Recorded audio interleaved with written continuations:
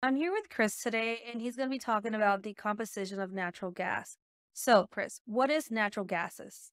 So, natural gas is actually a mixture of multiple different compounds, primarily hydrocarbons, and they come in a couple different sizes of hydrocarbons in the natural gas, but also different contaminants such as CO2 that may be mixed in there. It all depends on the well or formation where you're drilling that, what kind of combination of natural gas you might have. And what is a hydrocarbon? So, a hydrocarbon is a compound of hydrogen and carbon. The smallest version would be this, which is methane, a single carbon atom surrounded by four hydrogen atoms. Now, these can combine together into longer chain hydrocarbons, such as ethane. So, ethane's got two carbons and six hydrogens. And ethane we use a lot for plastic manufacturing. So, ethane will be turned into the plastics that we use a lot in our everyday life.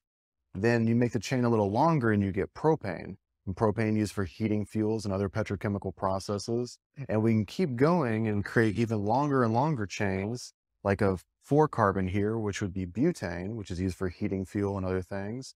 And then you get five for pentane and so on to get more like natural gasolines until you finally get into the actual things that we consider to be crude oil.